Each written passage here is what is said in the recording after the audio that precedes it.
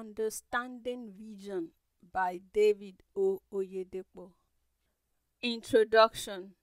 The word vision is so grossly misunderstood today in the church that virtually every dream of the night is mistaken for a vision. On the other hand, the spiritualists use vision as the principal bait to get followers. Their prophets claim to see visions for people. Thus, multitudes today are chasing after shadows through their traps. The question then is, what is vision?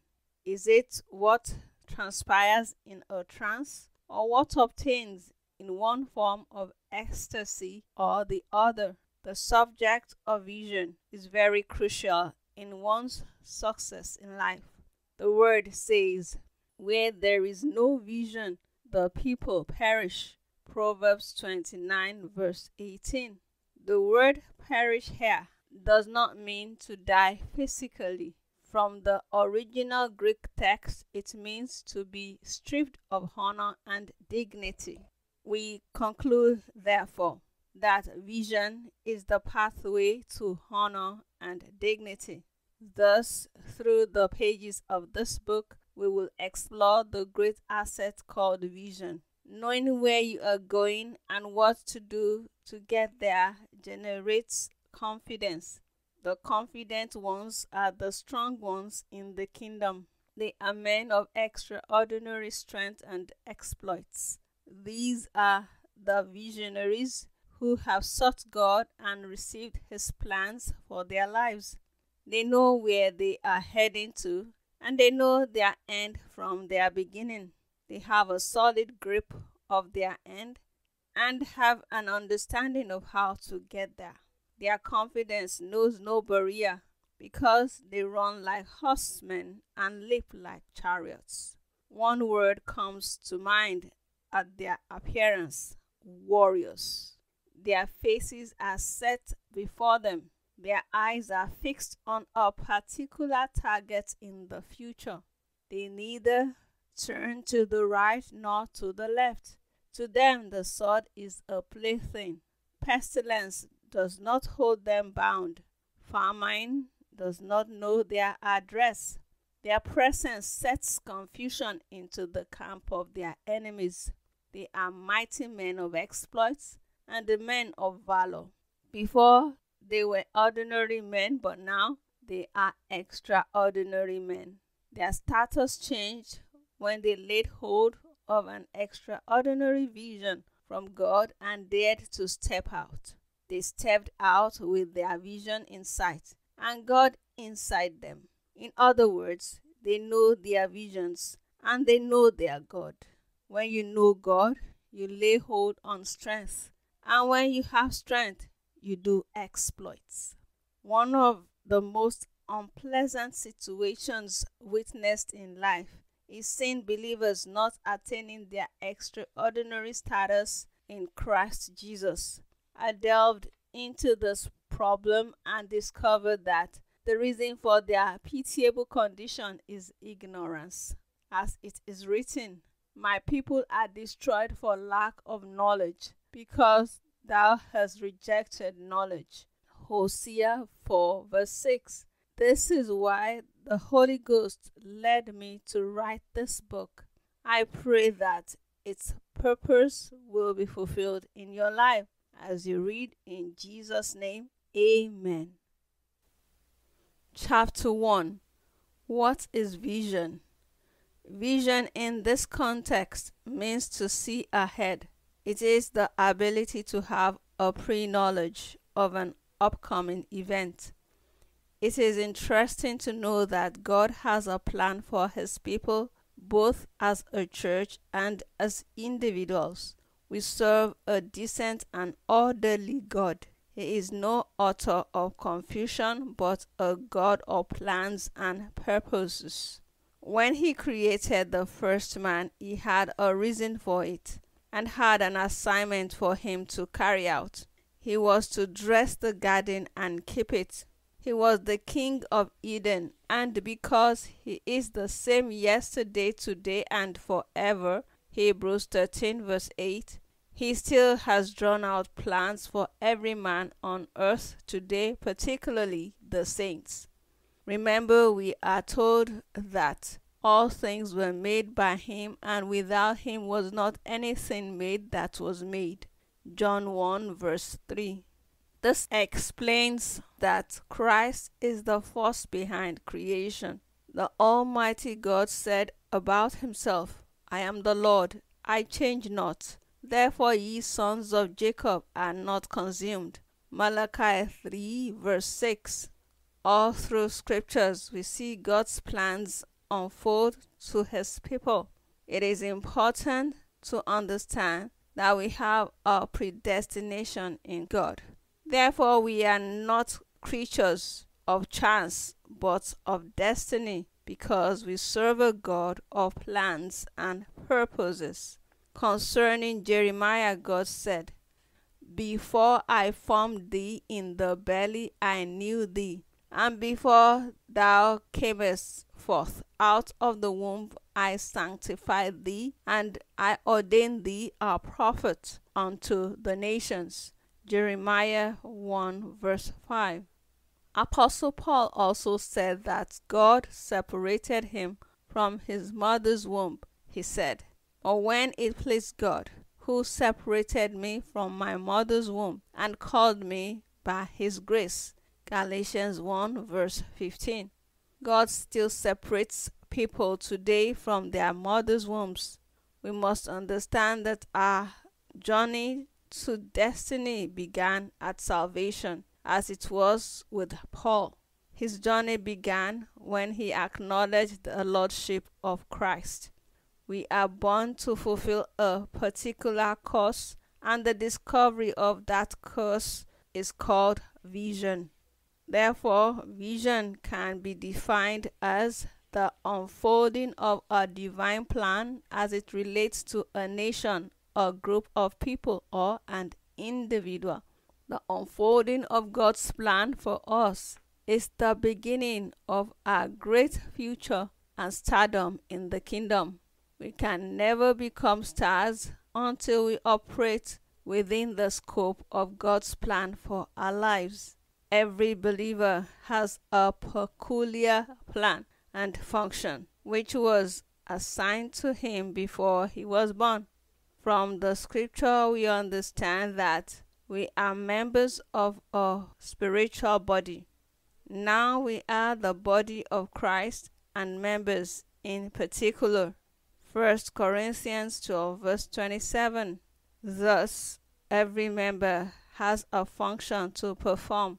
As members of the body, we are stewards with particular functions, and God expects us to carry out these functions wholeheartedly.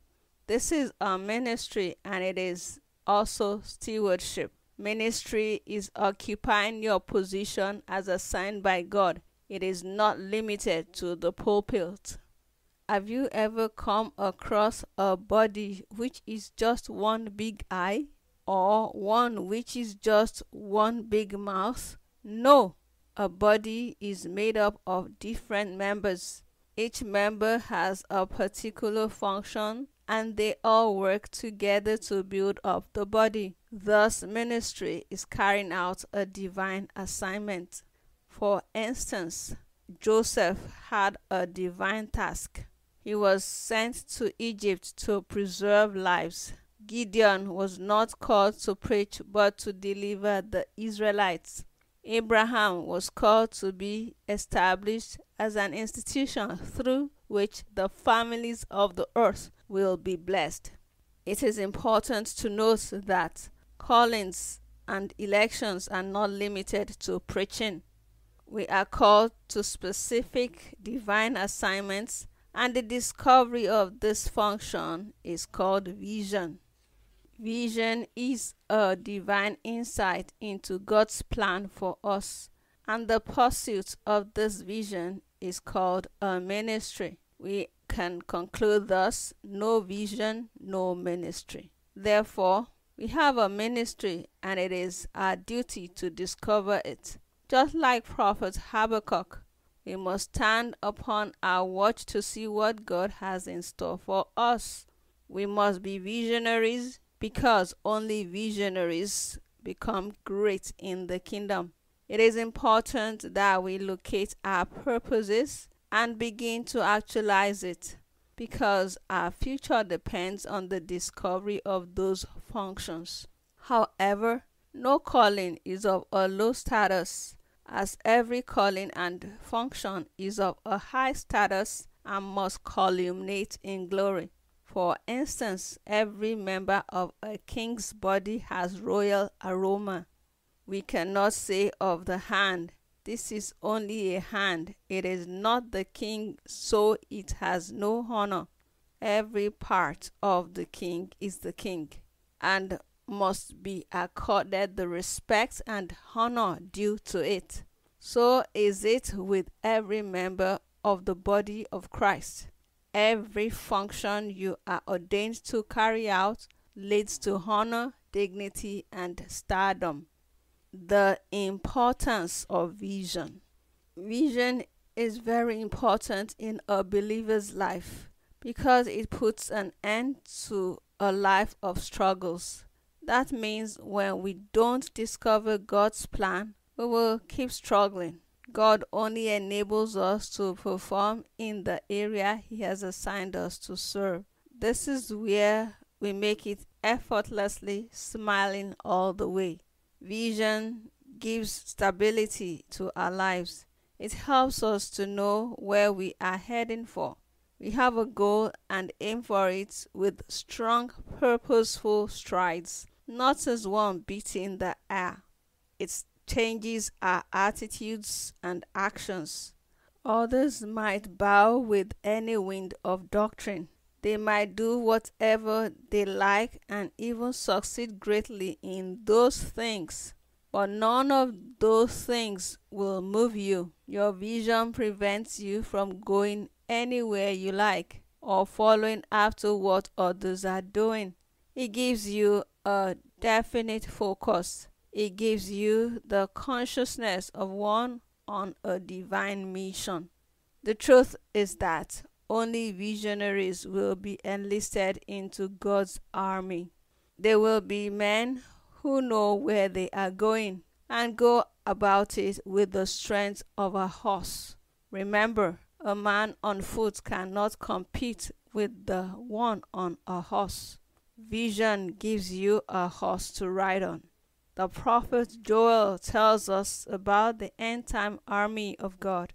The appearance of them is as the appearance of horses, and as horsemen so shall they run. Joel 2 verse 4. This army is made up of men with specific missions, whose faces will be set only towards accomplishing these missions. They shall not collide with each other. Each one shall follow his own calling, working separately towards one goal, yet together. They shall run like mighty men. They shall climb the wall like men of war. And they shall march, each one on his ways, and they shall not break their ranks. Neither shall one trust another. They shall walk every one in his path. And when they fall upon the sword, they shall not be wounded. Joel 2 verse 7 to 8. These are visionary men who will show forth the glory of God this end time. No man gives himself a vision. Every true vision comes from God. However, it is important that we draw a line between vision and ambition. Vision is God-given, while ambition is man-made. Vision is from above, while ambition has its origin on earth. Ambition is born out of an earthly drive to do things better than others. It springs mostly out of envy and a desire for power and self-recognition. These desires run so deep that men fix their eyes on their targets, go all out for them, employing all manner of evil imaginations. Men driven by their ambition can kill, destroy nations and cities just to achieve their goal. For instance, Hitler was a man driven by his own earthly ambition. He wanted to rule the world. He also wanted Germany to rule the whole world and felt that the Jews stood in the way. This brought about the devilish idea of exterminating the Jews. Hitler had an ambition, and nothing was too evil for him to do in order to achieve it. The great man of faith, George Muller, had a vision, a heavenly dream. He wanted to put a smile on the faces of all the orphans left after the war. He gave up everything he had to start an orphanage, looking unto God alone. He never had to steal, kill, defraud, or beg for sustenance. He was an ordinary man who had an extraordinary task and dared to step out in faith. This is a vision from God. God gives the vision and enables the visionary to bring it to function. No one places himself in an office. God is the one who assigns offices to his children as he pleases. He has absolute prerogative in the placement of his people. As God has set some in the church, first apostles, secondarily prophets, thirdly teachers, after that miracles, then gifts of healings, helps, governments, diversities of tongues. 1 Corinthians 12 verse 28. Ephesians 4:11 also emphasizes this point. It says, "And he gave some apostles, and some prophets, and some evangelists, and some pastors and teachers." God does the placement and leaves it with the minister to either make good use of his calling or go to sleep with it. He gives a task and accompanies it with grace for its accomplishment. When he gives, he never takes back. For the gifts and calling of God are without repentance. Romans 11 verse 29. Qualification for placement. It is important that we do not mistake natural qualities for divine placement. God's placements are by grace and election, not expertise or strength. God wanted someone to bring out his people from Egypt, and he chose Moses, a stammerer. When he needed a man to build the walls of Jerusalem, he saw no one within the city of Jerusalem. He chose a slave boy in exile, Nehemiah. For ye see your calling, brethren, how that not many wise men after the flesh, not many mighty, not many noble are called. But God hath chosen the foolish things of the world to confound the wise. And God has chosen the weak things of the world to confound the things which are mighty, and base things of the world, and things which are despised has God chosen, yea, and things which are not, to bring to naught things that are, that no flesh should glory in his presence. 1 Corinthians 1 verse 26 to 29. Our natural capabilities cannot qualify us for divine tasks. Divine assignments require divine strength, and divine strength can only be made perfect in weakness. It is written, "My strength is made perfect in weakness." 2 Corinthians 12 verse 9. Eliab, Jesse's first son, had all the natural qualities of a king, but the same qualities brought about his disqualification before God. David, on the other hand, was considered to be naturally unqualified. He was not even called out with the other sons. However, his natural disqualification qualified him for a divine assignment. We should not think that our eloquence or high educational background is the reason why God has called us into preaching ministry. If natural qualifications were to be considered, I would have been the most unlikely candidate for a preaching ministry. I was very slow tongued and sickly, but God called me, and that made the difference. God will always call us in our weaknesses so that we can rely on His strength for His assignment and get to know Him. When we know God, we lay hold on divine strength, and when we have divine strength, we do exploits in our divine assignments. A vision can be oral, pictorial, or both. Either way, it is a spiritual language through which God transmits His plans to chosen vessels. A dream is not a vision, but a vision can be communicated to you according to your level of comprehension. It might be through words or images. Images give us what to fix our eyes on. This is especially useful in moments of discouragement. During such moments, we can switch our minds back to the images we received in the vision, and we are encouraged. Today, all over the world, an increasing number of people are coming up with one vision or the other. Some are genuine, others need to be passed more closely through God's light, while some others need to be dumped in the trash can.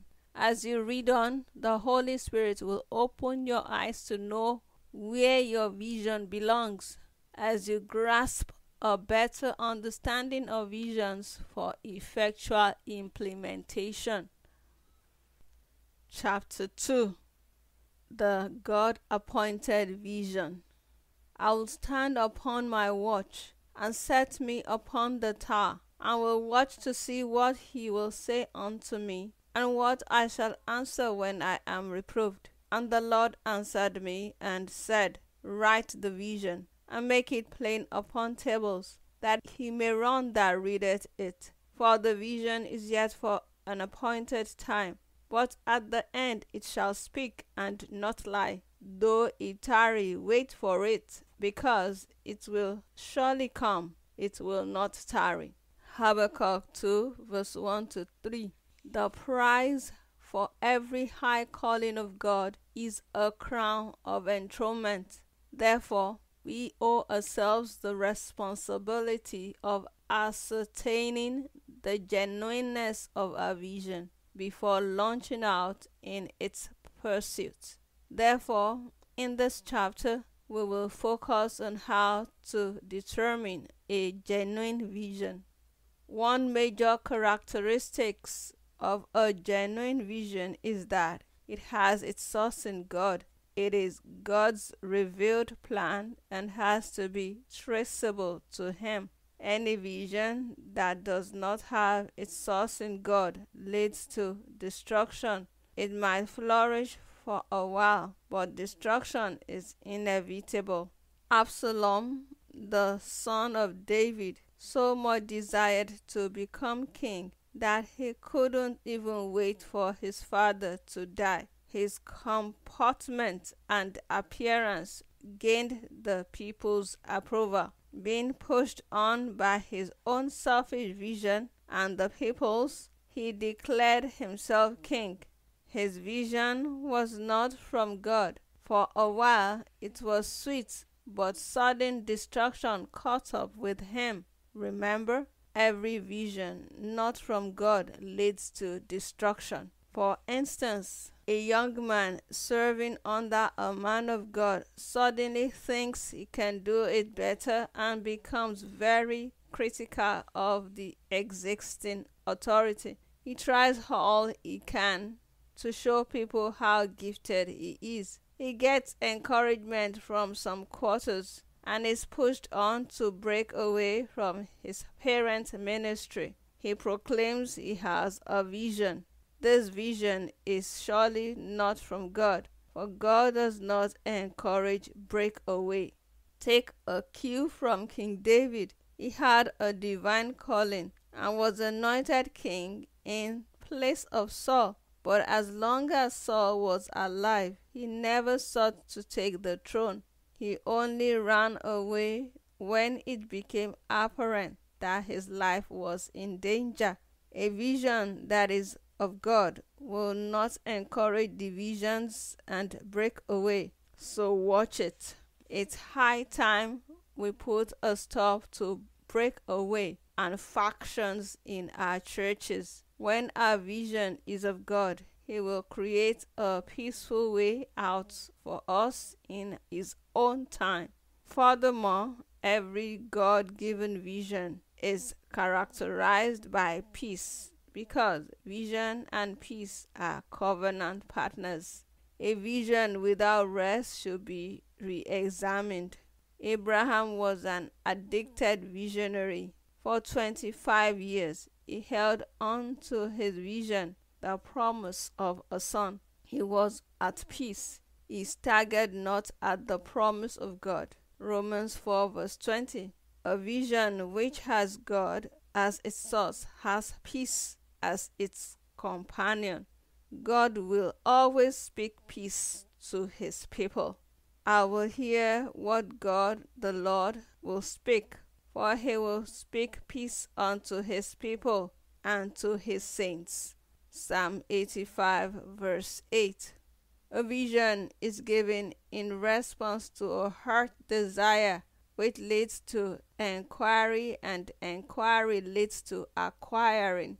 Through desire, a man, having separated himself, seeketh an intermediate with all wisdom. Proverbs 18 verse 1. A vision is sought for and acquired by man.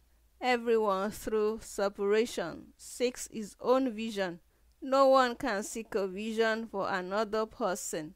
The prophet Habakkuk says, I will stand upon my watch and set me upon the tower, and will watch to see what he will say unto me, and what I will answer when I am reproved. And the Lord answered me and said, Write the vision and make it plain upon tables, that he may run that readeth it. Habakkuk 2 verse 1 to 2. Vision is an individual, personal affair, not a collective one. This is seen in the repeated use of the first person pronoun in the above text. A man who desires a vision and wisdom must of necessity separate himself from every distraction to make inquiries from God, ascertaining our area. Genuine visions are plain. Make it plain upon the tables. They clearly state what to do, when to do it, where to do it, and how to go about it. I have seen a lot of preachers coming up to claim they have received visions from God. But when asked what that vision is, they say, God has sent me to preach the Bible. This normally amuses me because God can never send an individual to preach the whole Bible. We are too small to preach the entire Bible. The Bible is loaded with substance. A vision from God will point us to the specific substance we are to preach.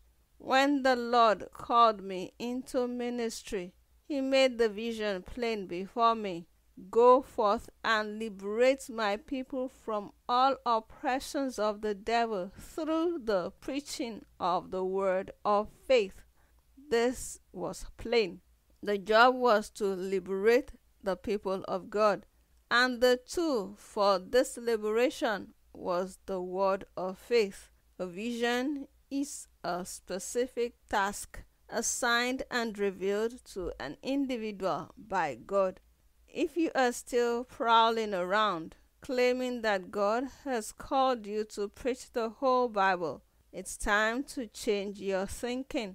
You need to get back to God and ask for your specific assignment. Visions are plain. This is why great men of God today are identified with specific clear callings. For one man of God it is salvation, for another it is faith and healing, yet for another it is prosperity. God is not an author of confusion. When He calls us, He makes our callings plain. Zeal. A God given vision always imparts a divine drive in the beneficiary, which drives him to accomplishment. This divine drive is called zeal. Zeal is that inward excitement that pushes us towards accomplishing our mission. When the zeal of God consumes us, every other factor becomes secondary. God cannot call us to a task without giving us the zeal to perform it. The time element. Timing is very important in God's program. A vision from God must have time element. There is always a time for takeoff. For instance, John the Baptist was on a divine mission. It had been said of him that even before he was born, he would prepare the way of the Lord. He knew it, but he didn't go about it immediately until he came to the fullness of age. He waited for God's time. The Bible says, "And the child grew and waxed strong in spirit, and was in the desert till the day of his shewing unto Israel." Luke 1 verse 80. Jesus also knew his mission, but he waited for 30 years, carrying out menial jobs before finally launching out. The time God calls us to ministry is not necessarily the time to step out. Always get God's appointed time and walk in it. A vision does not become a ministry until it is pursued. The pursuit of a God-given vision is what is called a ministry, that he may run that readeth it. Habakkuk 2 verse 2. If our vision must be accomplished, we must run with it and pursue it. Every calling of God culminates in glory, but there is a demand to press. I press toward the mark for the prize of the high calling of God in Christ Jesus. Philippians 3 verse 14. There is of necessity a press attached to every prize. No press, no prize. Paul had a vision, so he ran, pressed, and fought. So run, press on. Don't go about minding other people's ministries. God has not called you to be a referee. Referees don't win prizes. We must be least concerned about how others are pursuing their visions and have a sense of mission to effectively pursue ours. Great success is attained through diligent pursuit. We can't succeed by accident, but by a conscious pursuit of our vision. That is, doing what it takes to get to where we are going. We must pursue our vision if we are to receive our crowns. We can't get the juice out of an orange without squeezing it. So press on and obtain your prize. The vision we don't pursue cannot be fulfilled. A vision that will not be realized is one whose challenges we don't rise up to. We must get on our feet and rise to the challenges of our vision. A speaking forth. A genuine vision speaks at the end, for the vision is yet for an appointed time, but at the end it shall speak and not lie. Though it tarry, wait for it, because it will surely come. It will not tarry. Habakkuk 2 verse 3. The source of any vision is made apparent for all to see at the end. It speaks louder than words. If it is God, its good fruit will be made manifest for all to see. If it is not God, its bad fruit will also be shown to all. A vision is like a seed whose full dignity only emerges at the end. At the end it shall speak by an abundant harvest, if well nourished and cared for. A grain of wheat does not become a full corn overnight. It matures in stages until it is ready for harvest. And he said, so is the kingdom of God, as if a man should cast seed into the ground, and should sleep and rise night and day, and the seed should spring and grow up. He knoweth not how. For the earth bringeth forth fruit of herself, first the blade, then the ear, after that the full corn in the ear. But when the fruit is brought forth, immediately he putteth in the sickle, because the harvest is come. Mark 4 verse 26 to 29. A vision is like a seed which produces if pursued. The full corn does not appear at once. It takes time. The source of a vision will not be a hidden secret after its execution. Surely the vision will speak and not lie. Chapter 3. Securing a vision. Vision gives direction to life because God's path for us is in the vision He gives. Without vision, we cannot get our bearings right. We must get our vision, locate our place in God, and let the light of God shine on our paths. How then do we secure a vision? Genuine visions come from God, yet man has a part to play. A man who seeks a vision must stretch out his hands to God to receive it, just as the man who desires the gift of salvation steps out and confesses the Lordship of Jesus. Likewise, the visionary has to step out and call on the name of the Lord. There is a separation and an asking involved, be it revelation or salvation. They only come to those who call on His name. In this chapter, we will examine what this stepping out involves. Realizing our needs. God cannot supply what we don't need. He will only supply all our needs according to His riches in glory. Philippians 4 verse 19. Only a fool will despise the need for a vision, because the Word of God clearly spells out the consequence for the lack of it. Where there is no vision, the people perish, but he that keepeth the law, happy is he. Proverbs 29 verse 18. Lack of vision can bring regret to a whole generation, and it can lead to the destruction of the saints of God. There is need for every believer to have a vision. It is not God's wish that anyone should perish. He wants everyone to get to their promised land, and only vision can take us there. However, if we desire to enter our promised land and possess our possessions, we need a genuine vision from God. Vision is the gateway to greatness in the kingdom, and it makes a man. Let us see what happened to one of our covenant fathers. All his life, Jacob had been a trickster and a usurper until he had an encounter with God at Bethel on his way to meet Laban. This was the turning point of his life. The usurper died.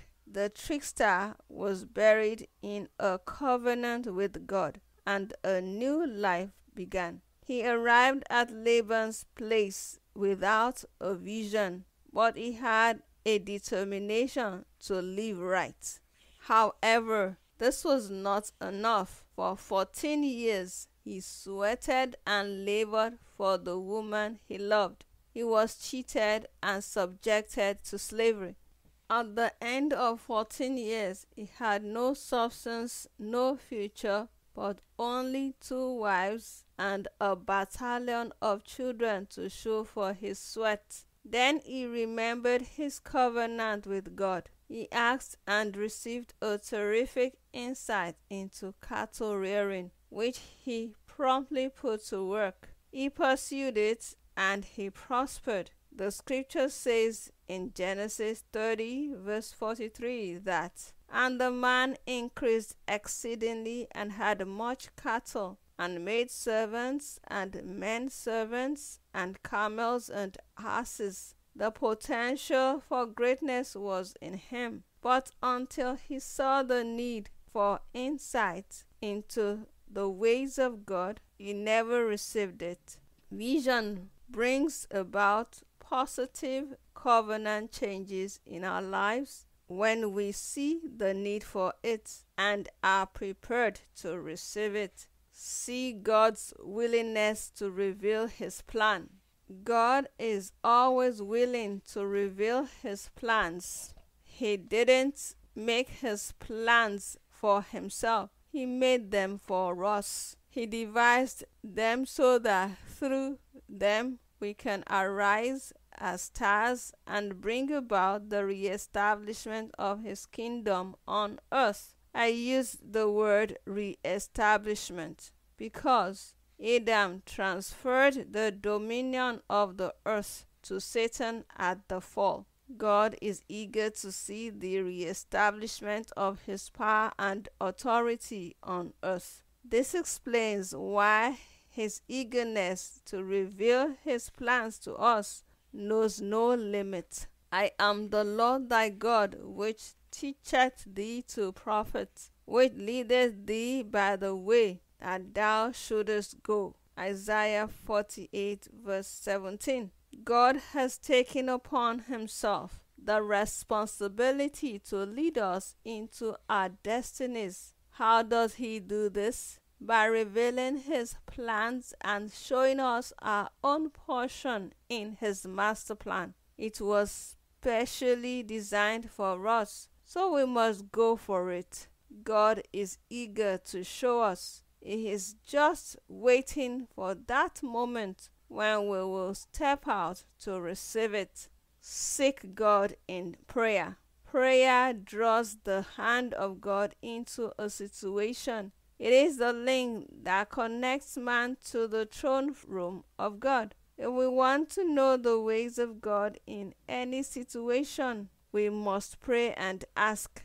The man Daniel was a man of visions and revelations. He was also a man of prayer. He received his vision and revelations through the instrumentality of prayer. A time came when he discovered the set time for the captivity of Israel. He then took it upon himself to seek the face of God in prayer concerning the restoration of Jerusalem. He prayed and God released his plan to him in a vision. See Daniel 9.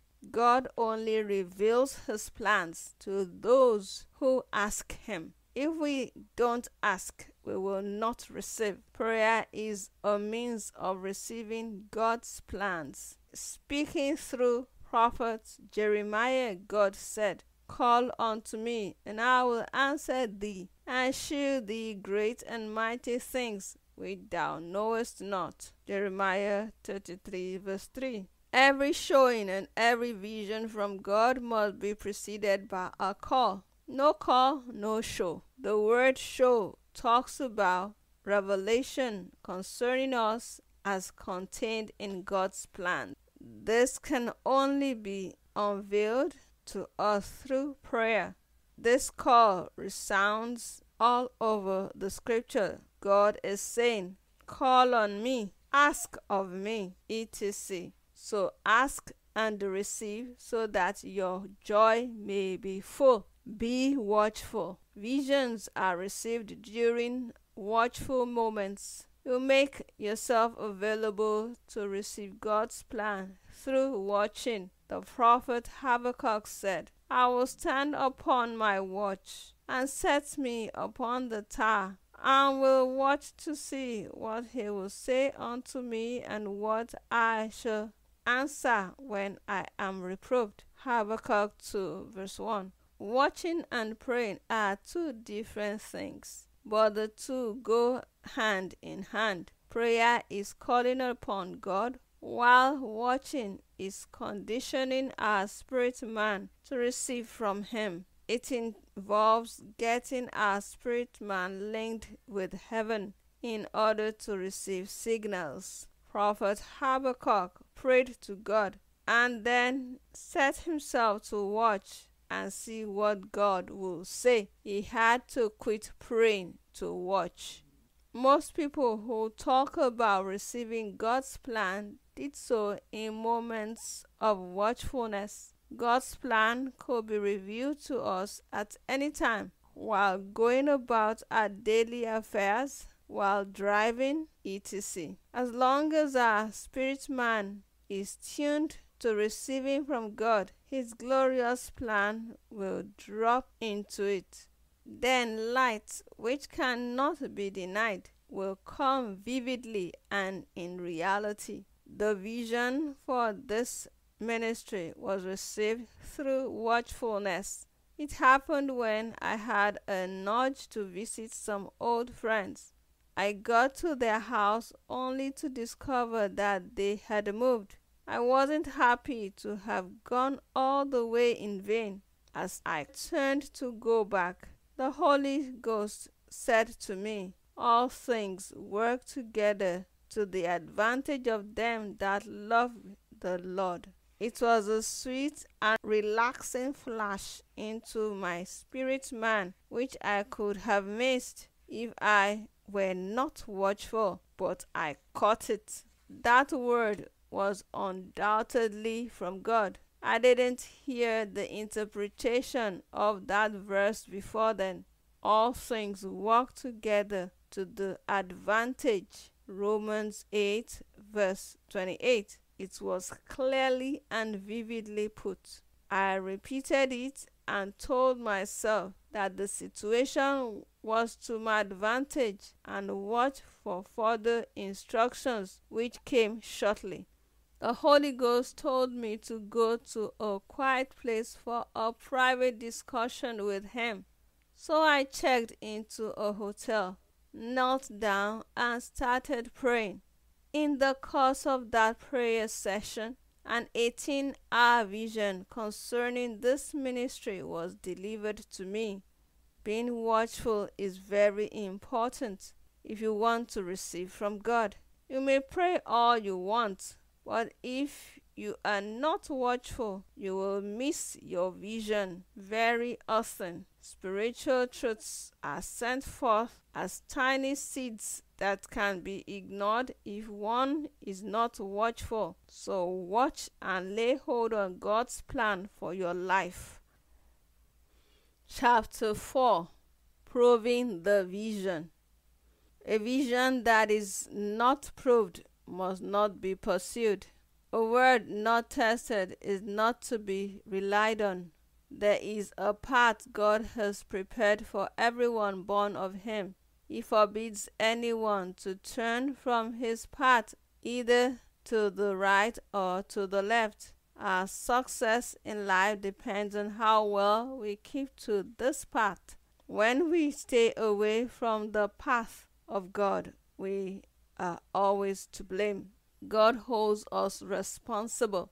The devil might have beguiled us. We might have been pushed on by people, but the blame is always ours. This is because we have authority over the devil and all external influences. For instance, the devil beguiled Eve through his subtlety, but Eve was punished.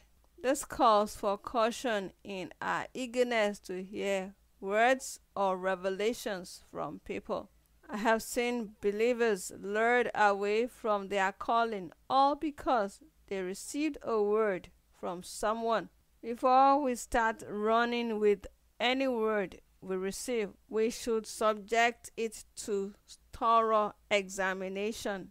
Check its accuracy, sieve off the unwanted elements, and hold on to the substance. The Word of God had to be tried, not once, but 7 times. The words of the Lord are pure words, as silver tried in a furnace of earth, purified 7 times. Psalm 12, verse 6. If the Word of God could be subjected to a test, then every vision or revelation must be properly scrutinized. God has sounded the instruction. There is a way which seemeth right unto a man, but the end thereof are the ways of death. Proverbs 14, verse 12. Do you know that the devil himself can appear as an angel of light? Don't go running with just anything you receive. Prove it first. But how do we determine the accuracy of a vision? Through the Word. God's Word is the only authentic tool for proving a vision.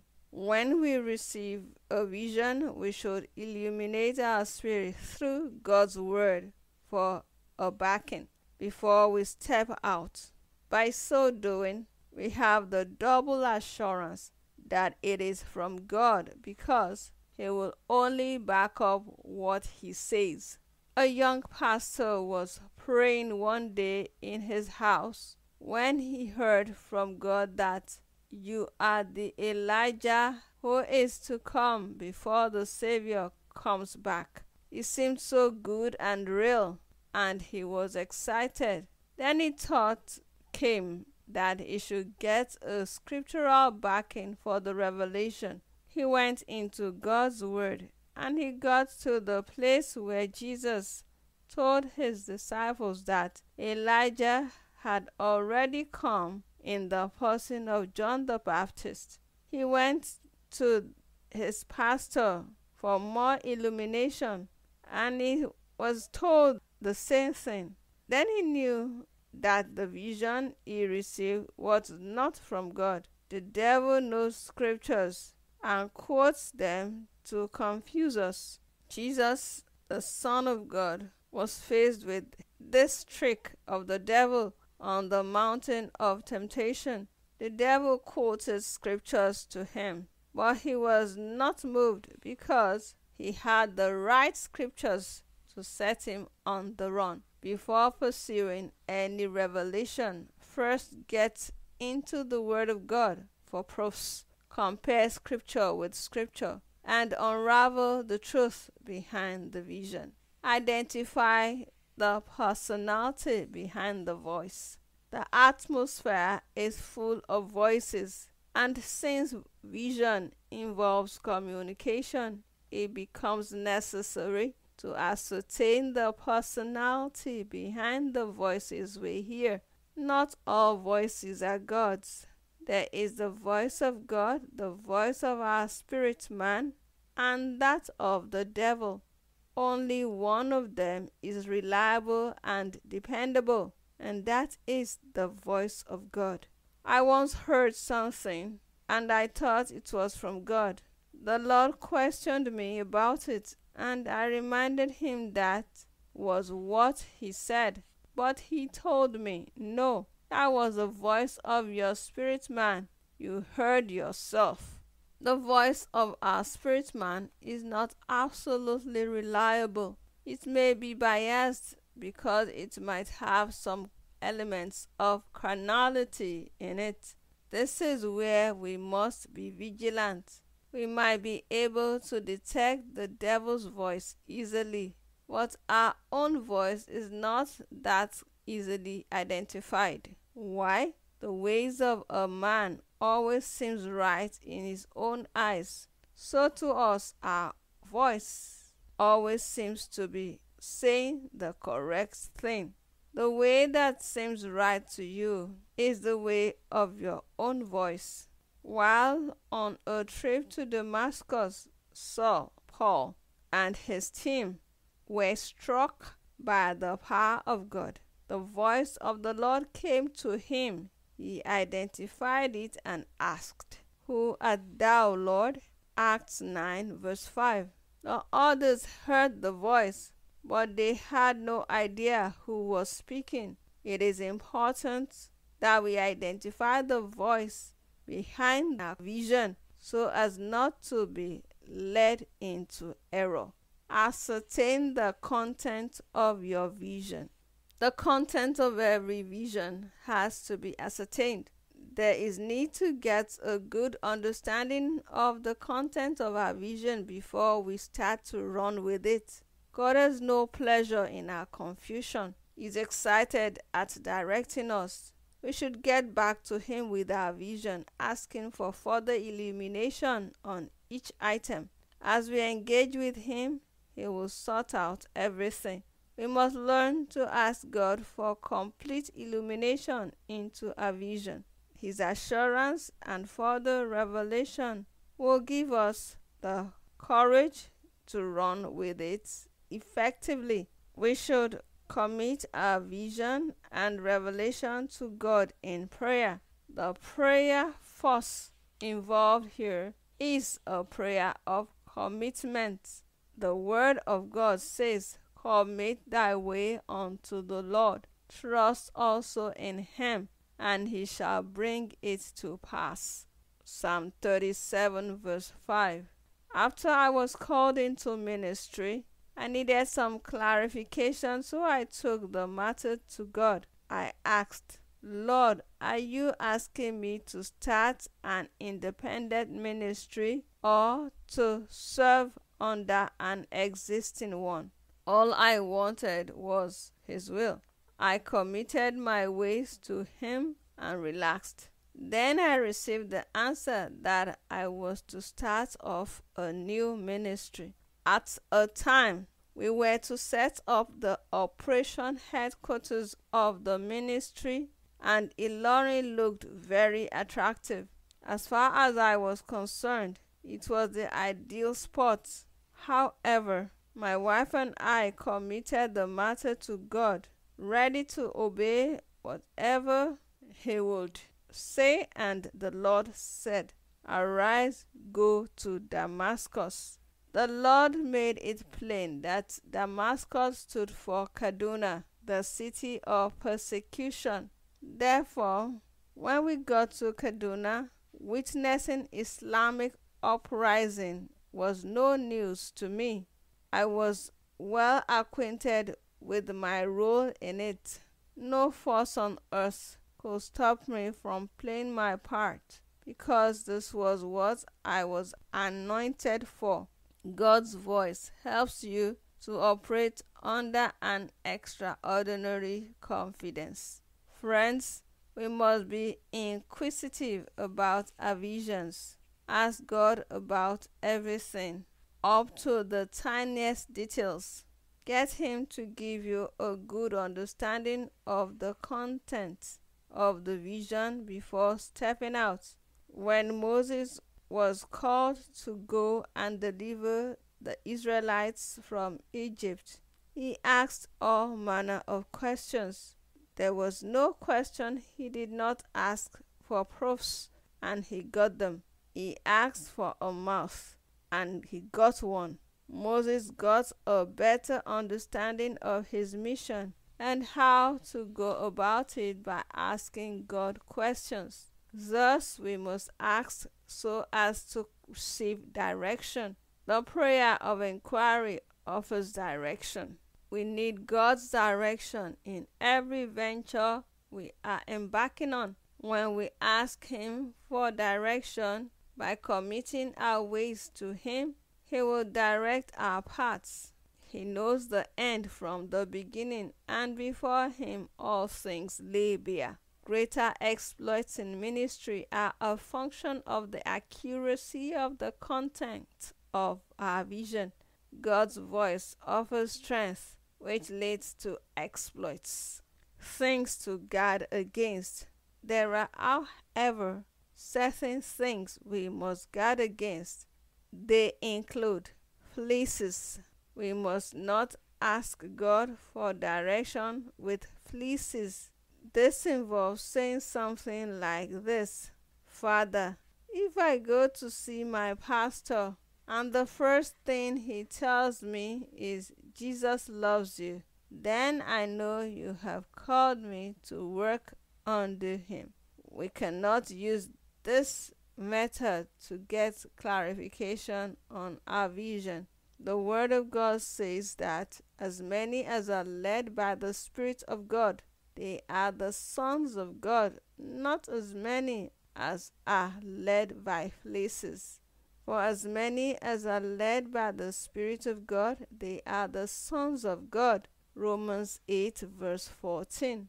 You may argue that Gideon did this and it worked for him. Yes, but Gideon was under the old covenant and they had no indwelling presence of the Holy Spirit. We are of the new covenant and have the Spirit of God in us. So ask him for illumination. In the next chapter, we will further examine the Holy Spirit and his role in visions. People's confirmation. We must also guard against people's confirmation. This is not wrong in itself. God can use people to help us, but a lot of them will end up leading us to confusion. When I received my vision to go into ministry, I told the great man of God about it.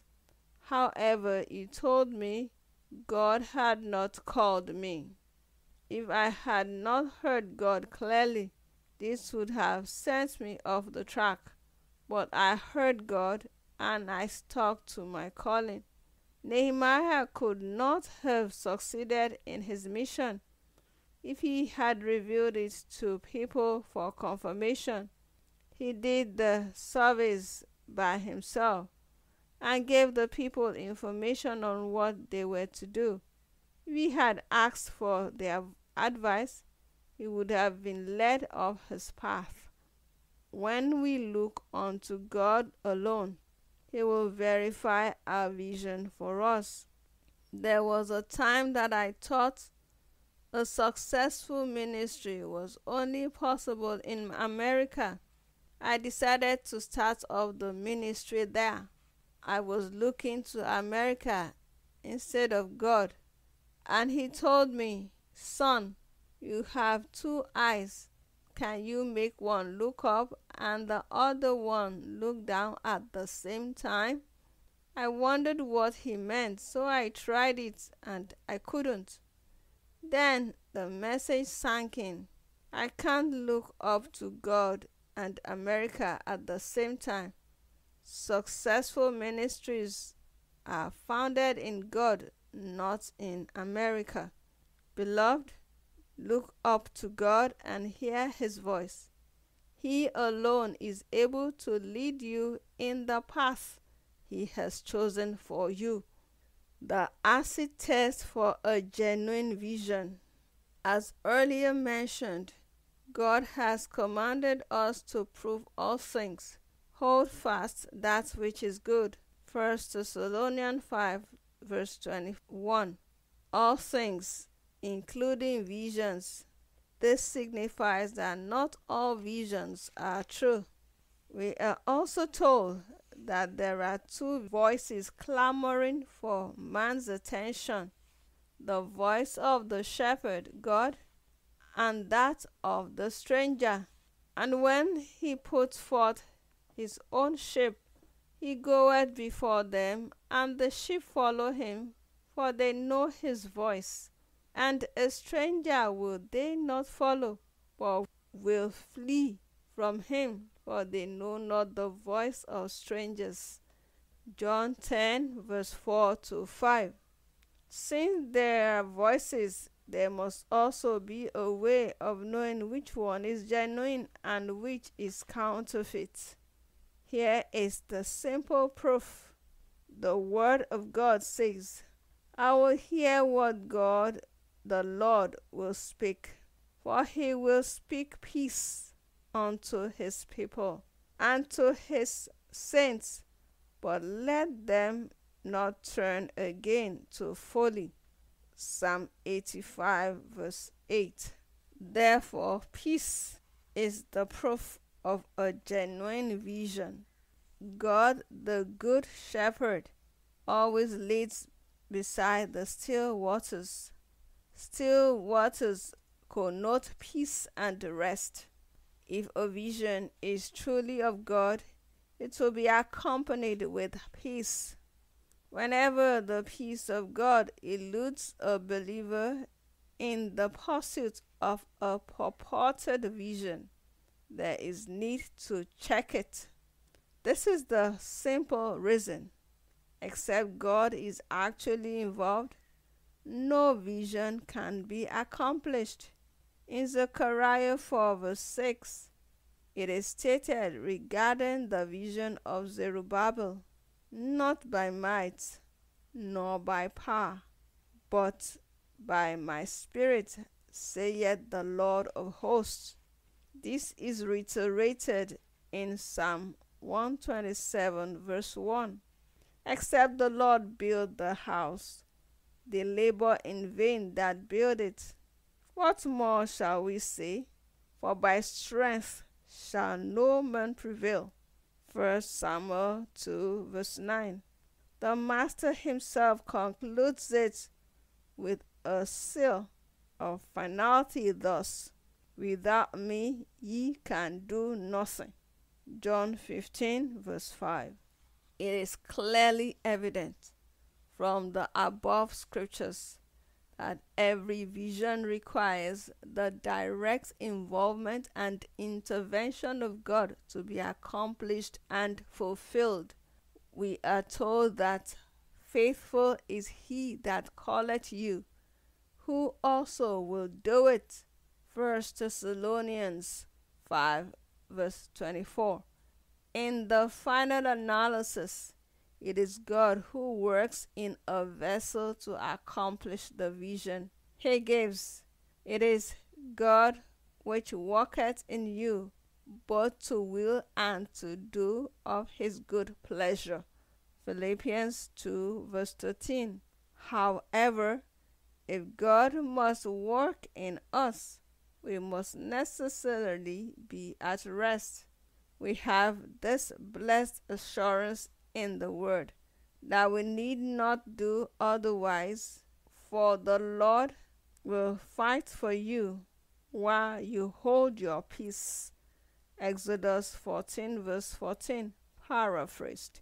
If God must take over, man must hold his peace. God does not take over our battles and pursuits until we hold our peace.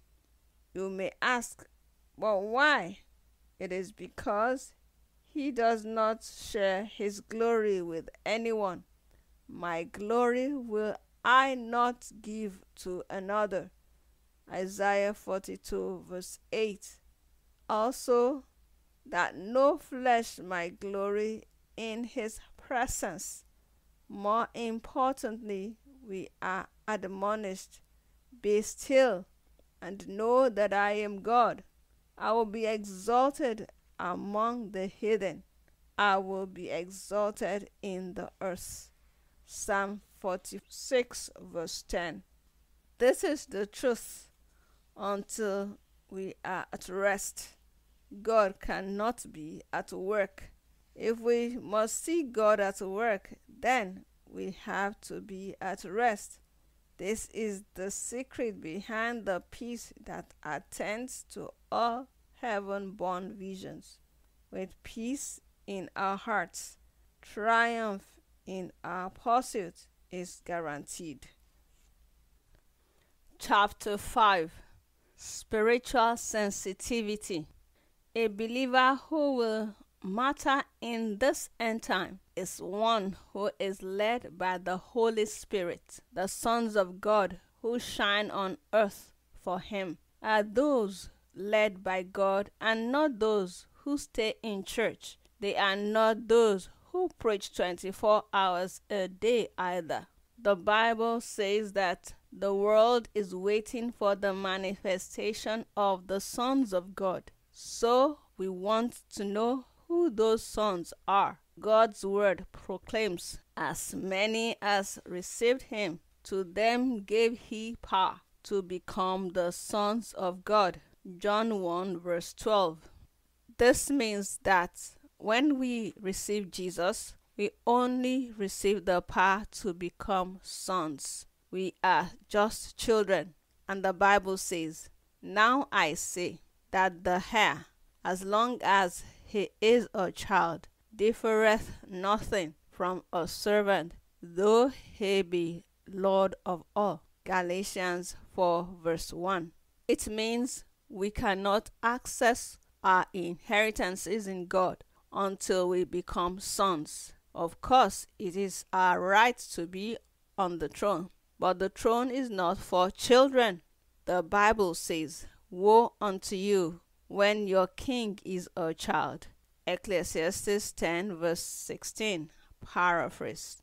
Our rightful positions can never be ours except we outgrow our childishness. This is because thrones are for sons, not for children. Therefore, the subject of sensitivity to the Spirit is crucial to our achievement of success, because the Bible classifies sons of God as those led by the Spirit of God. An 8-year-old child who is declared king only carries the title. He cannot make decisions, so you can only access the place God has for you when you grow from a child to a son. The power to be sensitive to the Spirit is deposited in us at new birth, which makes us candidates for spiritual sensitivity to the Holy Spirit. It is our birthright to be able to hear the Holy Spirit speak to us on life issues and be led by Him. Until we appropriate this right, we cannot become sons. The Holy Spirit is also the principal tool for effectual analysis of our vision. He tells us what is wrong from what we claim is right. He also tells us the faulty aspects of the interpretation. He is the chief executive for the analysis of vision. Our sensitivity to Him determines the accurate analysis or otherwise of our vision. The Bible says, "My sheep hear my voice, and I know them, and they follow me." John 10 verse 27. If we are born of God, we are expected to hear His voice, which is the voice of the Holy Ghost. Children don't have to go to school to learn their parents' language. The greatest dummy in the world naturally understands his mother tongue. God says, "I know you, you are mine, and you know my voice. My voice is clear to you." The ability to hear God's voice does not belong to ministers of the gospel alone. Everyone who is born of God has that ability in him. The day we became born again, a spiritual turnaround took place. This is what gives us that capacity to understand God's voice. Hearing God's voice is not a gift, it is our birthright. The men who have attained great heights in Christ today are known for their supersensitivity to the Holy Spirit. They are men of honor and dignity because they are walking in the plans of God. Do you know the secret behind the success of Jesus' ministry? He said it himself, "I can of mine own self do nothing. As I hear, I judge." John 5 verse 30. As he heard, he acted and he moved. He was in constant communication with God. When he was told about the sickness and eventual death of Lazarus, he didn't go running down there. He waited to hear from the Father before moving. We too can hear. Our ears are capable of hearing the voice of the Holy Spirit. A time came when the great man of God, Elijah, was stranded, and he cried unto God to take his life. He waited for God to answer him, and God did. God spoke to him and told him what to do. This took him to another phase of his ministry. Elijah got to his weak point, and the voice of God offered him direction and established his office. 1 Kings 19 verse 11 to 18. Today, those who sweat in ministry are those who are deaf to the Holy Spirit. They do what is right in their own eyes and not what God tells them to do. It is very crucial that we are sensitive enough to receive from God when He speaks. Below are a few ways we can enhance our sensitivity to the Holy Ghost. Quietness. This is a notable thing in the experience of Elijah. There was an earthquake, a very wild wind, and then fire, but God's voice was not in them. When it finally came, it was a still small voice. The word still is worthy of note. There is no way we can receive signals from heaven without quietness. The word of God says, "And thine ear shall hear a word behind thee, saying, This is the way, walk ye in it." Isaiah 30 verse 21. If God's voice comes from behind, then we need to be very quiet to hear it. Except we practice quietness, we cannot understand the mystery of receiving from God. When we are quiet within and without, the Holy Spirit will always instruct us. He never goes on break. Let's learn to be quiet and receive instructions from Him daily. His word will come to us when we are quiet. We cannot afford to be deaf to the leading of the Holy Spirit. Stop rushing around doing things. Maintain quietness within and without, and the mystery of God will drop for us. Worship. Worship is adoration. It is bowing down at the feet of God, hallowing His name. In worship, we lay down our crowns before Him. When we do this, we are ready to receive from Him. If we want to increase our ability to hear from God, we must learn to worship Him. When we do, we receive revelations. And now bring me a minstrel. And it came to pass, when the minstrel played, that the hand of the Lord came upon him, and he said, Thus saith the Lord, make this valley full of ditches. For thus saith the Lord, ye shall not see wind, neither shall ye see rain, yet that valley shall be filled with water, that ye may drink, both ye and your cattle and your beasts. 2 Kings 3 verse 15 to 17. As the minstrel played on the instrument, and the heart of Elisha connected with God in worship, the word of the Lord came unto him. Today, a lot of ministers around the world do this. They ask for a tune to be struck on the organ while ministering to the afflicted. Normally, it is a soft tune that goes on and on. This enhances their sensitivity to instructions from the Holy Ghost. Psalms and hymns are very good tools of worship. I have noticed that I am super confident anytime I enter into a deep realm of worship in psalms and hymns. Meekness. This is approaching God on the platform of nothingness. It means coming to Him devoid of our knowledge and with the understanding that He alone can fill us up. God's word says, The meek will He guide in judgment, and the meek will He teach His way. Psalm 25 verse 9.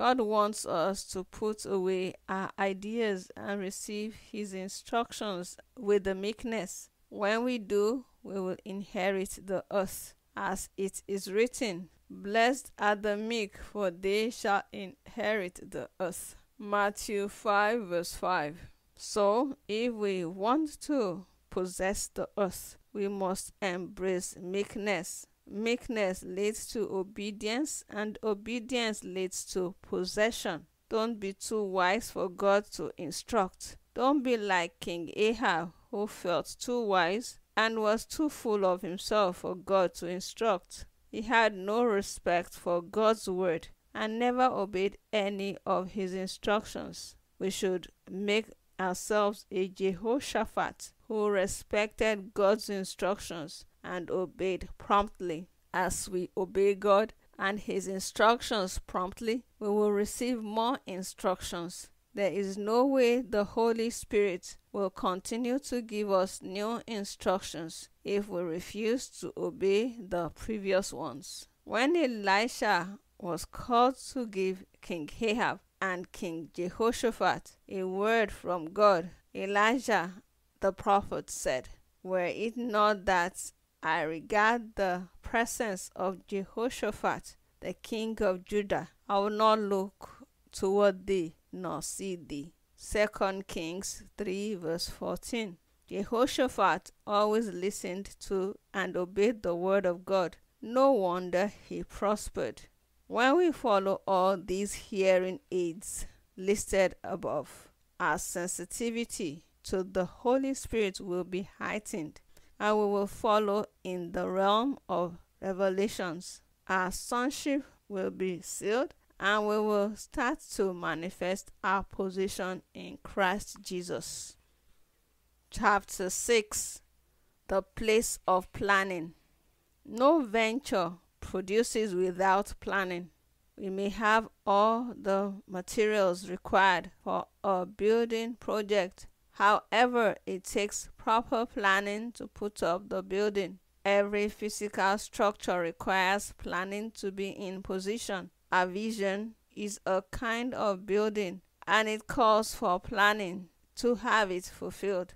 Apostle Paul referred to his vision, assignment, and service as a construction venture.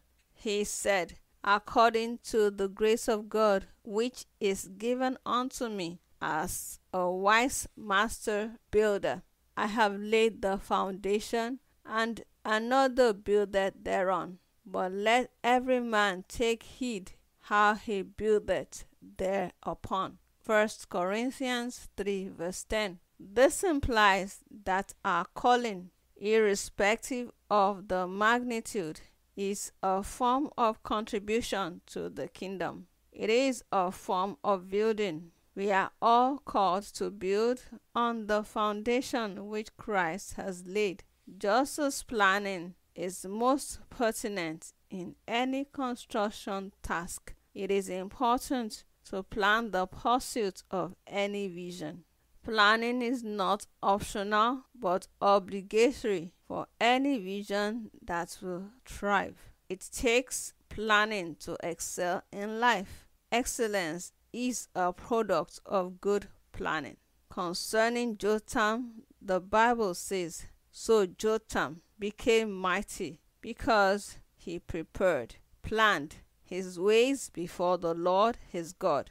2 Chronicles 27 verse 6 emphasis mine. Unfortunately, a great number of the charismatics have undermined the place of planning in the name of being led by the Spirit. While it is true that we are to be led by the Spirit, it is equally true that what the Word commands is the Spirit's command also. The scripture says, "There are three which bear record in heaven, the Father, the Word, and the Holy Ghost, and these three are one." 1 John 5 verse 7. Again, Jesus said, "The words that I speak unto you, they are spirit and they are life." John 6 verse 63. Therefore, if God in His Word commands that we plan, the Holy Spirit cannot lead us to despise planning. Even when God had the vision to create the world, He engaged the weapon of planning to make His vision a reality. The Bible says, "The Lord by wisdom," which is reflected in planning, being the principal ingredient of planning, "hath founded the earth. By understanding hath He established the heavens." Proverbs 3 verse 19, paraphrased. Again, we are told in the book of Psalm, "O Lord, how manifold are thy works! In wisdom hast thou made them all. The earth is full of thy riches." Psalm 104 verse 24. The world we see today is the proof of God's vision, which was activated by wisdom, made manifest by quality planning. All creation in their perfect order is an evidence of wisdom at work.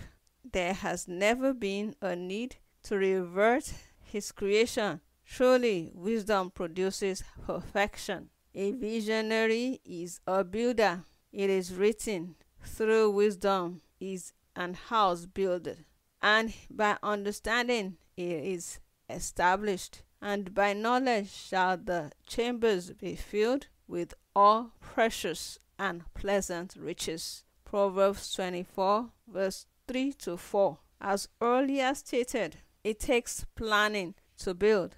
The quality of planning determines the quality of the final outcome.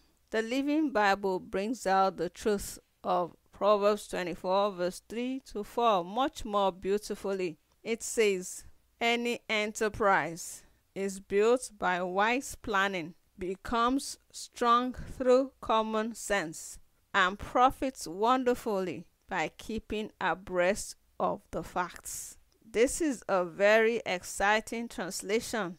The subject of this translation include an enterprise. This means every area of human endeavor or calling is built by wise planning. This implies that wise planning is required to accomplish every given task. Become strong through common sense, application of all forms of acquired knowledge. Profits wonderfully by keeping abreast with the facts. There are related facts to every given task. For instance, there are facts about driving, which include a working knowledge of the gear system, the steering wheel, the brakes, accelerator, clutch system, and lightning system, etc. If one is called to preach the gospel, it becomes relevant in his planning to know what message he is called to preach. The voice said, "Cry," and he said, "What shall I cry? All flesh is grass, and all the goodliness thereof is as the flower of the field." Isaiah 40 verse 6. A messenger without a message will never make impact. If anything, he will only end up a frustrated confusionist. One of the foremost facts required for a successful preaching ministry is to know what message you have been commissioned to preach. The very next important fact is to know where you are sent, that is, the city and people you are sent to. When Jesus sent his disciples on a mission, he told them where to go. These 12 Jesus sent forth and commanded them, saying, "Go not into the way of the Gentiles, and into any city of the Samaritans enter ye not, but go rather to the lost sheep of the house of Israel." Matthew 10 verse 5 to 6. And God called Jonah to go to Nineveh, and he headed for Tarshish. He paid dearly for it.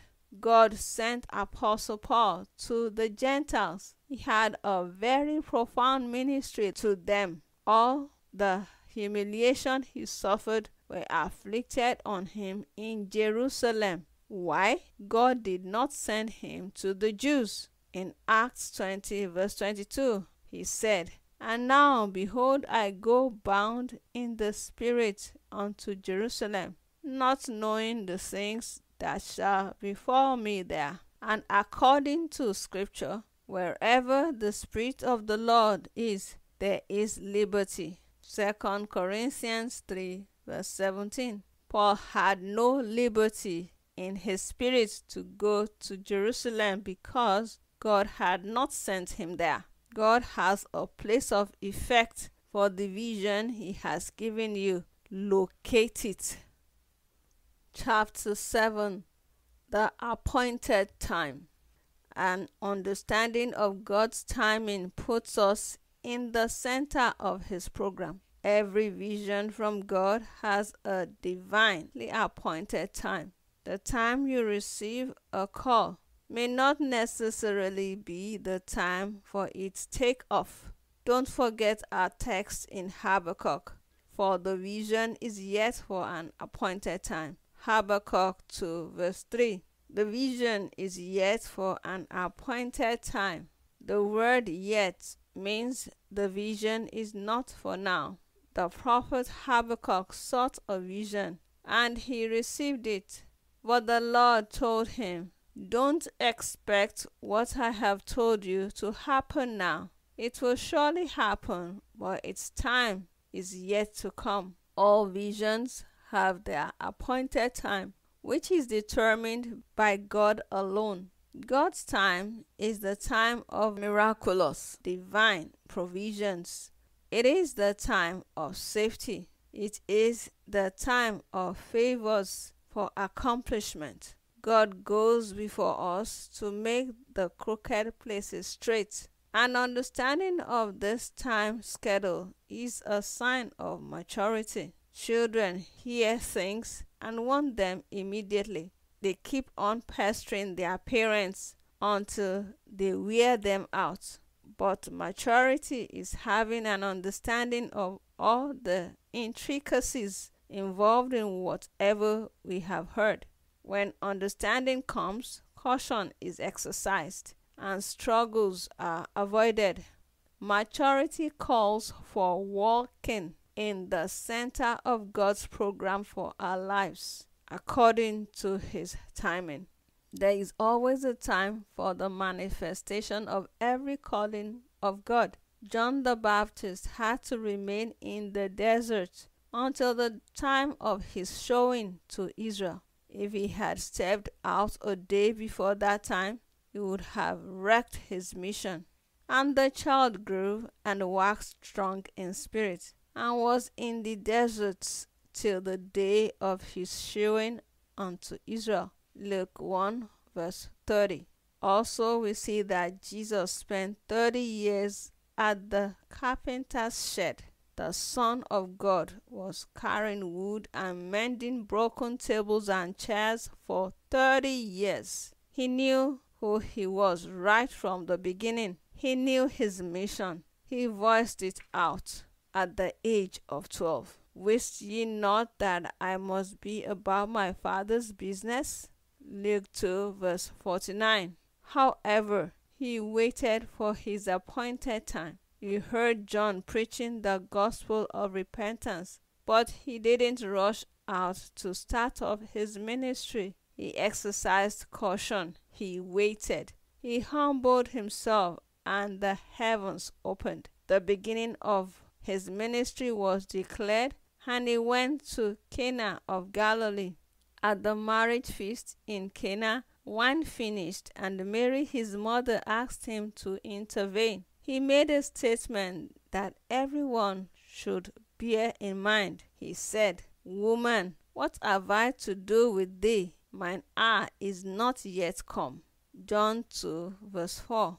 Timing is very important in the pursuit of any vision. When you miss the right timing, the result is always unpleasant.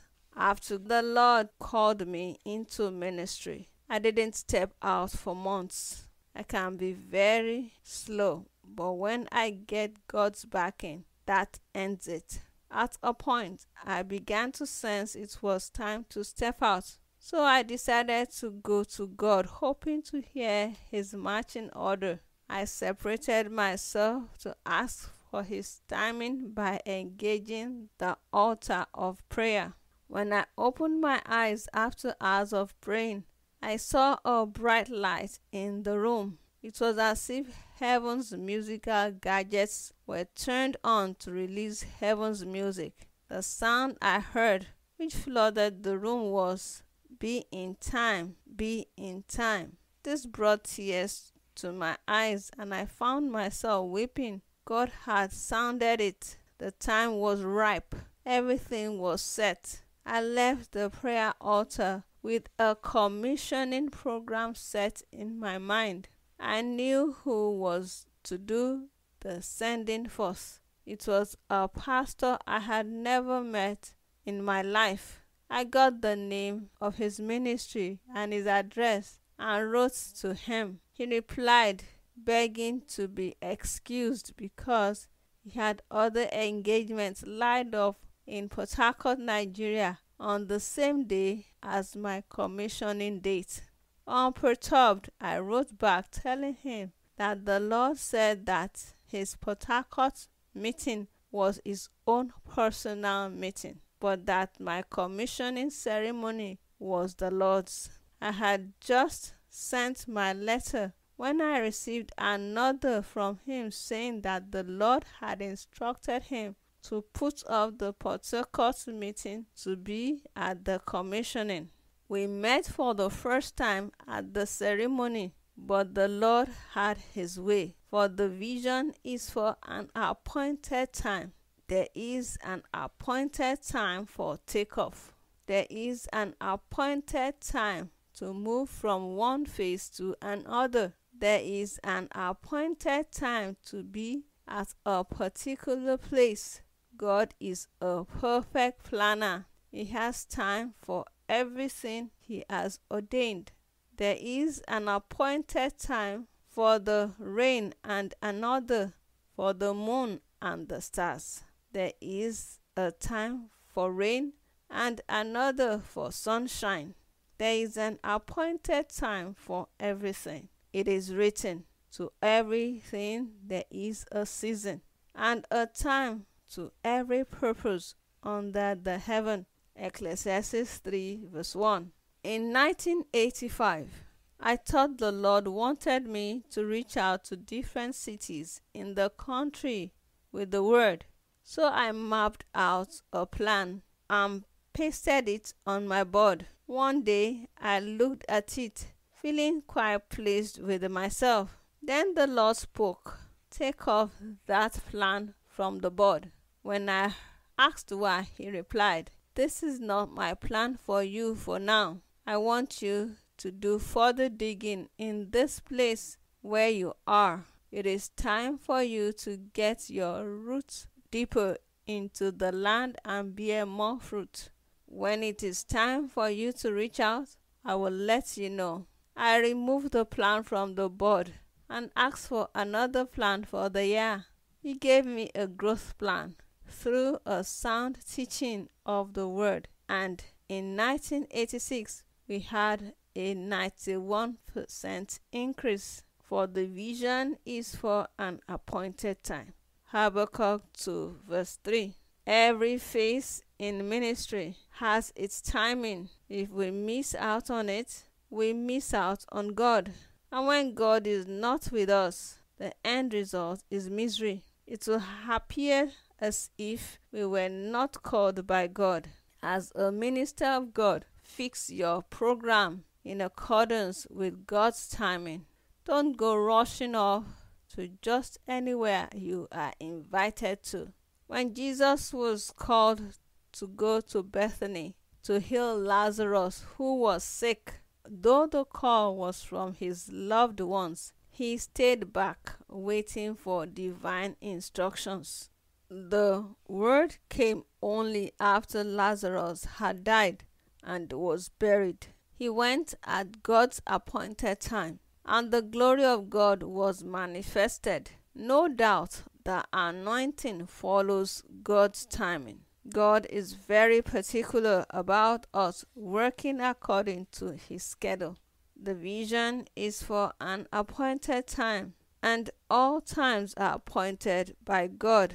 When it was time for this ministry to open a branch in Lagos, the Lord spoke to me one early morning as I was worshiping at his feet. He said, "Arise, go to Lagos and raise me a people." That same day, I dispatched my staff to Lagos to get a location. When God speaks, the anointing for breakthroughs follow. Without sweat, we found a suitable location for the church and offices. We also got residential houses nearby for the pastor and other members of staff, all at giveaway prices. Lagos is one of the most difficult places in the world to secure accommodation, but walking in God's timing reduces tension. It produces instant results, and it is the only way to guarantee success in life and ministry. There is a place to preach per time. There is a word for each place. Don't go rushing everywhere just because others are doing it and are successful. We must respond to the time nudging of the Holy Spirit. If we are not sure of his timing, we should ask him and he will tell us. We are soldiers in the army of God. We shouldn't go marching at our own orders. Wait for the captain of the hosts to give his orders and then follow. We should listen for his marching orders before we move. Obeying God's timing leads to sweatless triumph. Joshua experienced this at the fall of the wall of Jericho. He obeyed God's marching orders, and the wall of Jericho fell. So the people shouted when the priests blew with the trumpets. And it came to pass, when the people heard the sound of the trumpet, and the people shouted with a great shout, that the wall fell down flat, so that the people went up into the city, every man straight before him, and they took the city. Joshua 6 verse 20. If he had told the people that there was no point marching around the city 7 times on the 7th day, and that they should do it only once, they would have faced the greatest defeat in history. Not being obedient to God's timing may put a seal on our doom. Learn from King Saul. The set time for him to wait for Samuel to come and offer sacrifice to God was 7 days. Saul waited till the 7th day and lost his patience. He couldn't wait for the day to end to see if Samuel would come or not. He decided to offer the sacrifice. As soon as he was through with it, Samuel arrived. And Samuel said to Saul, "Thou hast done foolishly. Thou hast not kept the commandment of the Lord thy God, which he commanded thee, for now would the Lord have established thy kingdom upon Israel forever." 1 Samuel 13 verse 13. Saul's impatience put an end to his reign. Don't be like Saul. Avoid haste. When we listen for God's marching orders and adhere strictly to them, we will prosper. Chapter 8. The appointed place. Every God-given vision carries a divine commission, and there is a physical location, a base from which its affairs are run, where that commission can be carried out. It is true that God is the God of the whole earth, but there is a portion of the earth he has set aside for each of us. God's miracle, supplies, and encounters will only meet us when we are in His chosen location.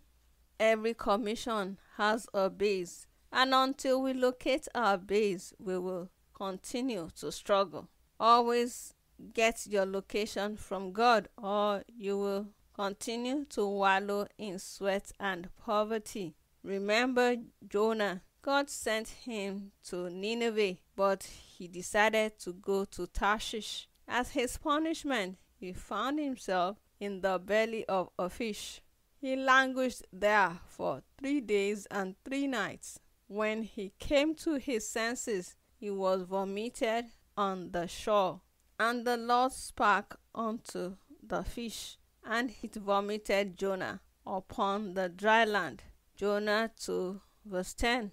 Know that God's thoughts towards us are always good. Where He sends us to must be considered as the best place for us. He must have seen a need there for which He has equipped us to meet. I had every reason on this earth to refuse to go to Kaduna when God gave the word. I knew it to be an Islamic stronghold and the mafia headquarters, but I was not moved. Only one point was constant in my mind. God has sent me there, so no devil can be against me. In the final analysis, this is the only thing that matters in the choice of a location. Has God sent you there? If you can answer this question in the affirmative with all sincerity, then you can go ahead. God is concerned about location. That is why when we analyze our vision, we must take note of the subject of location. This is one of the things we must be very precise about in the details of our vision. Let's get the precise location for our vision from God. Covenant walk always has a divinely appointed place. The rate of success in any location is determined by being in God's exact and precise location. When God sends us to any location, He goes before us to straighten out all the crooked places. I will go before thee and make the crooked places straight. I will break in pieces the gates of brass and cut in sunder the bars of iron. Isaiah 45 verse 2. He makes His supplies and provisions ready for us. He prepares the people to receive us. As a result, we achieve outstanding success in a location where others are failed and are withdrawing. Where God says go is where your prominence is. If God says move to Katsina and you remain in Lagos, you will die of hunger and thirst. Lagos may be a land flowing with the milk and honey, but they will not flow in your direction. The place may be filled with your relatives and friends, but God will not lead any one of them to help you. When God strikes a covenant, it has a particular location where it will work, as in the case of Abraham. God said to him, "Get thee out of thy country and from thy kindred and from thy father's house unto a land that I will shew thee." Genesis 12 verse 1. Tracing the life of our covenant fathers, we will notice that anytime they left God's location, they fell victim of negative circumstances. When we go to a location appointed by God, our success is guaranteed and our protection is sealed, because that is where the angels of God will attend to us. When I moved to Kaduna, discouragement set in from people, but I was not moved. I knew it was God's city for me. So when asked what I thought of doing in such a place, I replied, to take the city. In response, some people said, "Look, Brother David, this city is impossible to take. If you make too much noise, you face being driven out by Islamic vandals." This motivated me to make all the noise I could. I was ready for anything. On a particular day, some men were shown into my office. One of them said, "We have an order for you to move your church from here within 7 days. It is a residential area." I stood up from my seat, looked at the man straight in the eye, and said with authority, "Are your mosques in the bush? All of you involved in this plot will be dead in 7 days. The cigarette fell down from his mouth. He was shaking so much he could hardly pick it up and find the door. He got to the road and came back begging, "Please, sir, I was sent. I'm only a messenger." That was the end of the matter. God fights for us in our location. He sets his angels there to fight on our behalf, and every pronouncement we make is brought to pass. Apostle Paul was commissioned to go and preach the gospel to the Gentiles. His location was the city of the Gentiles, as directed by the Holy Spirit per time. We will notice that each time he went to Jerusalem, he was arrested. Jerusalem was his own city, but he made no headway there. Our location would be a place, or person, or a mission. Each one constitutes a location. The day we receive a ministry from God, we become a ministry gift. A ministry gift sent forth by God as a location. It has an address. When God calls us to pioneer a work, He will also give us a location. That location is our place. If He calls us to serve under a ministry, then that person is our place. To the disciples, Jesus was their place. He determined what they did at every point in time. Therefore, when serving under a ministry, the ministry determines what you do at every point in time. Oftentimes, people of God are sent to an existing ministry for training. You don't go there to determine what you do. This is where humility comes in. If you are not given an independent ministry, you will need to go through a private school of humility in that ministry where you are sent. If a mission is our ministry, that mission determines our location and what we do from time to time and from place to place. Your location is very important. So get it from God and get your satisfaction. Satisfaction only results when you are in your proper location. Let's have a perfect understanding of where we are heading to before we move. We must not let pride decide the location. If it does, we will end up in a pit. Our location must be by God's direction alone, and our satisfaction, upliftment, and future will be guaranteed. Chapter 9. The Pursuit of Vision. There is a physical law that stipulates all objects assume a state of rest until a force is applied to it. The same goes for the spiritual.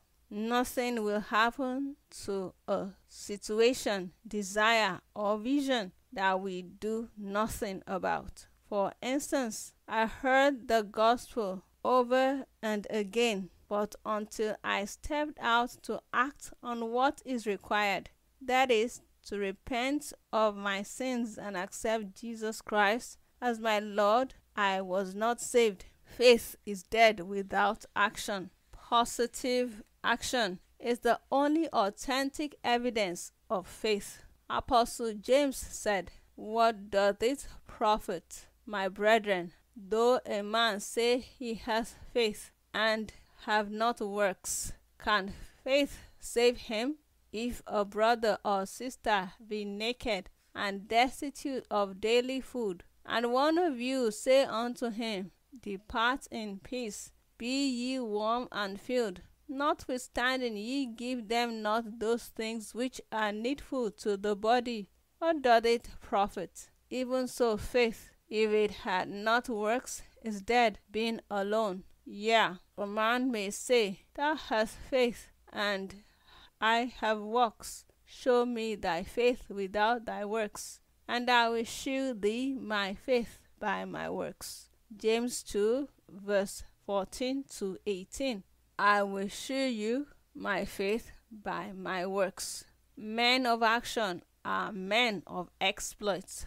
The Bible is loaded with demands for action, and it shall come to pass, if thou shalt hearken diligently unto the voice of the Lord thy God, to observe and to do all his commandments, which I command thee this day, that the Lord thy God will set thee on high above all nations of the earth. Deuteronomy 28 verse 1. It says, if you will hearken diligently to the voice of the Lord your God, which includes vision, to observe, analyze, and appreciate, and to do, act upon all his commandments, then he will ensure your lifting. He will set you on high above all nations of the earth. Action is the proof of faith. If you believe the vision, act it out. Step out to prove that you believe it, no matter how great a farmer dreams of a prize-winning harvest. If he does not get a farmland, secure implements to clear the land, plow, hoe, ridge, and sow seeds of desired crops, his dream will have no proof at the end of the day. His fantastic vision will follow him to the grave if he does nothing about it. A vision without pursuit is mere wishes. Someone once said, if wishes were horses, even beggars will ride. Action is the word. No action, no accomplishment. Actors are winners, and winners are kings. Yes, great is our vision, but equally great must be our drives. Otherwise, our great vision will lead to great frustration. No reason should be strong enough for our inaction. Those who do nothing towards their goals groan at the end. The Bible says, the sluggard would not plow by reason of the cold. Therefore shall he beg in harvest and have nothing. Proverbs 20 verse 4. There is no challenge-free track on earth. Whatever reason will not let you take steps in the direction of your vision will ultimately rob you of fulfillment. For every vision there is provision. God will not reveal a plan without the resources to match. This is why I believe that a man has within himself what it takes to accomplish every vision he has received from the Lord. God's commandments are not grievous. He will not send a man on an impossible mission. This is why he said, write the vision and make it plain. Habakkuk 2 verse 2. God has shown us what to do, and we have received of him what it takes to do it. So run, run, run, move, move, move. Let's take steps. It is within our reach. Our gifts. A man is worth nothing except by virtue of what he has received from above. What makes it the gift of God? It is neither the strength nor the smartness of a man, but the gift of God. A man's gift maketh room for him, and bringeth him before great men.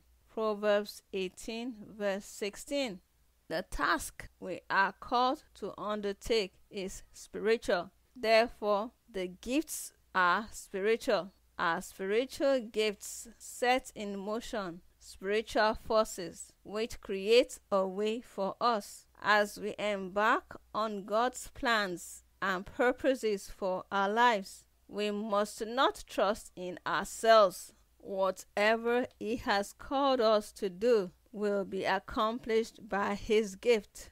God's callings are forever associated with His gifts. The good news is the gifts and the callings of God are not taken back from us. God gives and does not withdraw, for the gifts and calling of God are without repentance. Romans 11 verse 29. When God calls a man, He endows him with what it takes to stand in that office. Remember Gideon. He called himself the least of the least, but God still chose him so that he won't rely on his strength. There is a certain kind of strength that is needed to accomplish a calling, and God is the one who supplies it. We cannot do what God has assigned to us with our own strength. Look unto Him and believe Him for His strength, and then His gift will go into operation to produce the needed results. In the final analysis, God makes the man and the ministry. It is not of him that willeth, nor of him that runneth, but of God that sheweth mercy. Romans 9 verse 16. So we can say like Apostle Paul, I am what I am by the grace of God. What makes a man is the grace of God. The grace of God is a free gift. It is unmerited favor from God. We don't qualify for it. In the callings and elections of God, our human qualifications are our disqualifications, and our natural disqualifications are what qualifies us. He chooses the base things, the weak things, those without reputation, and He makes them. For ye see your calling, brethren, how that not many wise men after the flesh, not many mighty, not many noble are called. But God has chosen the foolish things of the world to confound the wise. And God has chosen the weak things of the world to confound the things which are mighty, and base things of the world, and things which are despised, has God chosen, yea, and things which are not, to bring to naught things that are, that no flesh should glory in His presence. 1 Corinthians 1 verse 26 to 29. I was the least qualified for a preaching ministry in my eyes and the eyes of the world, because I was very slow-tongued. Now the situation has changed. God's enablement makes the difference. People sometimes complain that I speak too fast. Moses believed that he was the least qualified, but God knew that no matter how qualified he was naturally, he would fail in his assignment. So God told Moses, I am your qualification. Go in my name and in my might and get your job done. God is our qualification. Without Him, we can do nothing.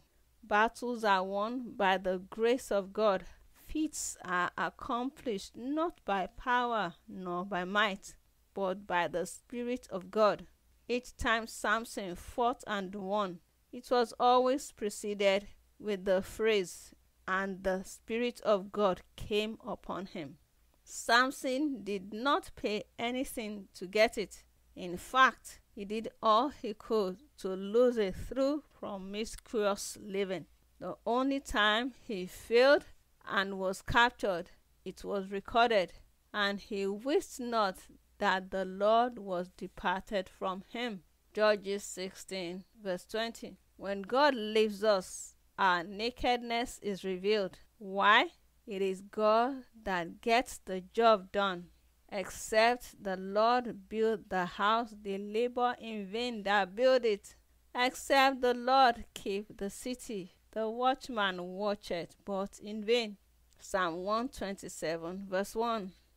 God is the builder of our ministry. He is the one who gets the job done, not us. He calls us and also does the job through us. Faithful is he that calleth you, who also will do it. 1 Thessalonians 5 verse 24. The Lord sent me to set up a Bible training school, yet I had never been to a Bible school. I had to settle down with him, and he gave me everything from the name of the school to the courses and their outlines. Some of the courses offered are not found in any other Bible school in the world. Without God, our strength is equal to nothing. If we must succeed, we must go along with him. For us to be able to forge ahead, we have to be watchful not to stray from his callings. Let our eyes be single and be steadfast in its pursuits. Give diligence to make your calling and election sure. For if ye do these things, ye shall never fall. 2 Peter 1 verse 10. Be watchful to keep your calling. Avoid distractions. Keep your eyes fixed on your vision. Refuse to deviate, neither to the left nor to the right. Take heed to the ministry which thou hast received in the Lord, that thou fulfill it. Colossians 4 verse 17. Crowns are exchangeable, so take heed lest another take yours. Chapter 10. Conclusion. Consistency is the mark of champions. Everyone who desires to win requires persistence. Challenges of life are many, but everyone who dares to stand in spite of all odds will make it. All our covenant fathers had to contend with challenges and strong oppositions in the pursuit of their vision, but through persistence they overcame. The Lord Jesus Christ himself taught us to recognize the place of pressing in the kingdom or in the pursuit of vision. The law and the prophets were until John. Since that time the kingdom of God is preached, and every man presseth into it. Luke 16 verse 16. Anyone who must successfully pursue his vision must accept this as part of the deal. Pressing is not often convenient. We will be squeezed, roughened up, etc. But that is a sure route for anyone who must win the prize. For instance, Apostle Paul walked in the light of this revelation in the pursuit of his vision. He suffered hunger, shipwreck, and imprisonment on several occasions. At a time, he received 39 strokes of the cane. He went through a host of other terrible experiences that would have frustrated and discouraged any man. But none of these things moved him. He had the courage of a winner and pressed towards his goal. In Philippians 3 verse 13 to 14, he revealed a secret for anyone who must win. Brethren, I count not myself to have apprehended, but this one thing I do, forgetting those things which are behind, and reaching forth unto those things which are before. I press toward the mark of the prize of the high calling of God in Christ Jesus. Pressing implies consistency. Many lose too cheaply because they quit too soon. The name of the game is consistency. That is your guarantee for triumph and excellence in the pursuit of your vision. Prayer. Haven't read or listened to this book. I pray that every skill that has hitherto blinded your eyes from seeing clearly be lifted in the name of Jesus. May you understand the unfolding of God's plan for your life for a time, and may God's grace be made available all the time to help you. I decree that you will keep aligned with the Master's blueprint for your life, proving the vision and running with it at the appropriate time. I dislodge the spirit of insensitivity to the Spirit of God and decree that you will be prompt in carrying out His plans for your life. In the name of Jesus, I rebuke the spirit of disobedience and impart the grace to yield to His will, no matter the case, in Jesus' name. Amen. Confession. I believe the Word of God and go forth to take conscious steps in the direction of His vision for my life. I will no longer walk in darkness, but will walk in line with His plans for my life.